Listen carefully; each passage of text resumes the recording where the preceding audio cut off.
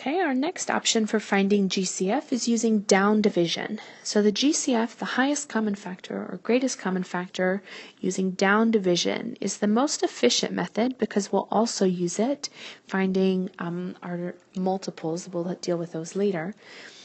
But it allows us to go through and kind of recognize what number goes into both at the same time.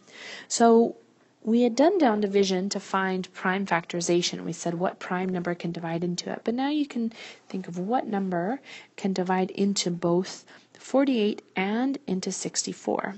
So I look at them, they're both even. I would pick 2 first. Maybe you look at both and you see 4 goes into both of them, or maybe even 8 goes into both of them.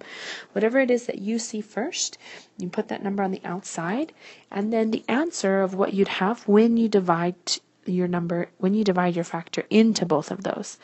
So 2 goes into 48 24 times, and 2 goes into 64 32 times. And is there any number that goes into 24 and 32? Well, they're both even, so we know 2 could again. But I look at those and I actually see 4 goes into both of them. 4 goes into 24 6 times, and 4 goes into 32 8 times. They're still both even numbers, so I know I can divide by 2.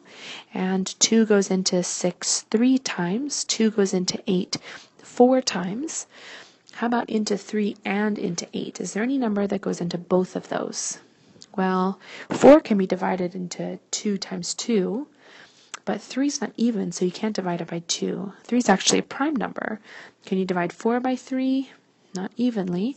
So that tells us that this is our last step. The only thing that could go into both of those numbers is 1, and then we would just have a repeat of our last step. So when we get to that point, then we know that our down division is finished. So our factors, the things that we use to divide into both numbers, are these digits here on the side. We divided in 2, and later we divided in 4, and later we divided in 2 again. So we take those 3 numbers there on the side, or however many digits you have on the side, and we multiply them together. 2 times 4 times 2. 2 times 4 is 8. 8 times 2 is 16. So that tells us that our HCF, or rather our GCF, our greatest or highest common factor, is 16. So that means 16 is the largest number that can divide into 48 and into 64.